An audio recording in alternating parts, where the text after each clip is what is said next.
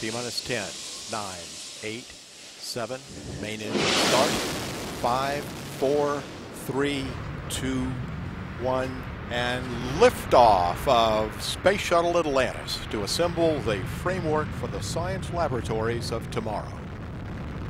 Houston now controlling. Houston, Atlantis, roll program. Roger, roll, Atlantis.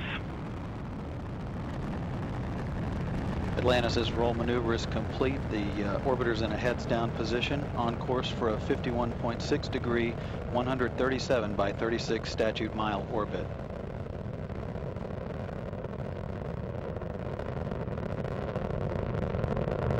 All systems in good shape.